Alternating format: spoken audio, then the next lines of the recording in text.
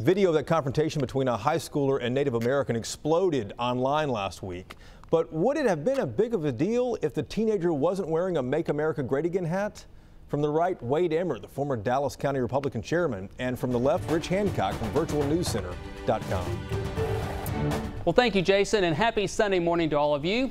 This week, students from Covington Catholic High School were vilified on social media when a student allegedly was disrespectful to a Native American at a rally. Video has since come out that maybe the facts weren't exactly what they thought they were, but because this white student was wearing a Make America Great Again hat, liberals went bonkers. Rich, did the liberals overreact, or was there enough overreaction to go around? Oh, I think there's always enough overreaction to go around. And let's start with the overreaction to the kids from Parkland High School.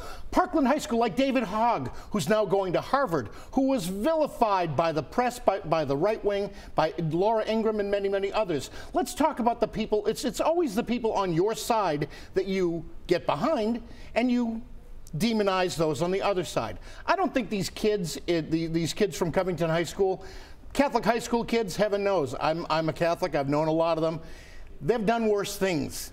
But that young man was in that Native American veteran's face right down on the mall. That's not true. Facts be damned. The reality is, the facts are you can see him right there, right in front of him. Let me finish, please. No, the facts came out that he was not the aggressor. He was not the one that caused it. In fact, it was another fringe religious group that was shouting homophobic slurs, dropping the F-bomb. These students were doing nothing other than singing spirit songs. He was doing nothing wrong except wearing a Trump hat, and liberals went bonkers.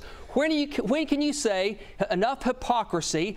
We're sorry. We should not have lashed out to this white kid in the way we did. When can you, on the right, say that MAGA hat is now a symbol of racism in this country? Over 80 specific incidents of violence associated with the MAGA hat. All right, so anyone wearing a MAGA hat is a racist. That's your position? I don't know if we can have a free discourse when that kind of position is thrown out there. It is nothing other than a freedom of speech issue. This student did nothing wrong, and you're wrong for saying otherwise. From the right, I'm Wade Emmert. From the left, the MAGA hat's a hood.